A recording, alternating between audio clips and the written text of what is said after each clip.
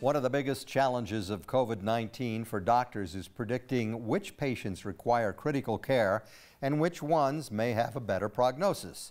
Now, a report in the medical journal Lancet tells of a simple urine test that may predict who needs it and who doesn't.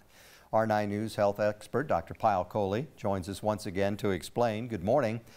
So, Dr. Kohli, if this is a respiratory virus, why do doctors check the urine samples?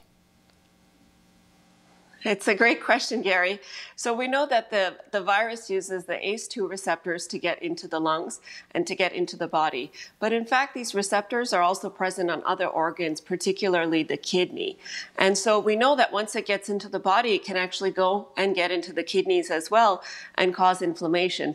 In fact, many of the people that die from this condition and then have autopsies have severe kidney inflammation. So that's what really kind of pointed doctors at thinking about looking at urine samples, because the urine is essentially a product of the kidney, which can tell us what's happening in the kidney before you start to have symptoms.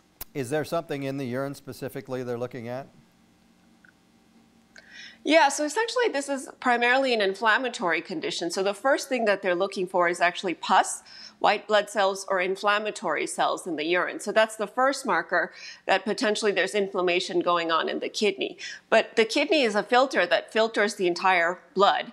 And so if that filter is damaged, you can also leak things from the bloodstream into the kidney. And these are things such as blood cells. So we also look for blood cells in the urine. Or you can look for proteins like albumin in the urine.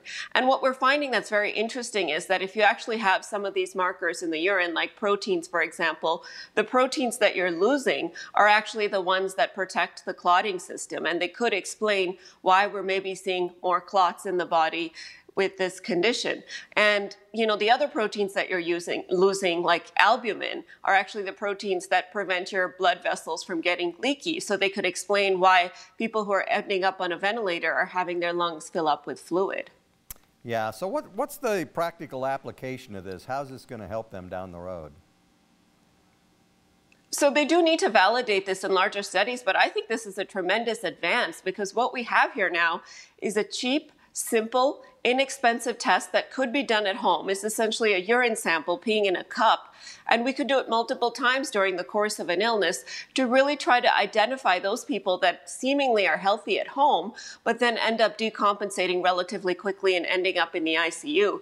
And by identifying those people, we can actually start preventive therapies a lot earlier, or potentially enroll them in clinical trials for drugs like remdesivir, so that we can really change the trajectory of their illness. So we don't actually have to wait for them to have symptoms before, you know, we start to initiate some of these therapies. Yeah, that would be pretty cool for sure. All right, Dr. Kohli, as always, thanks for joining us.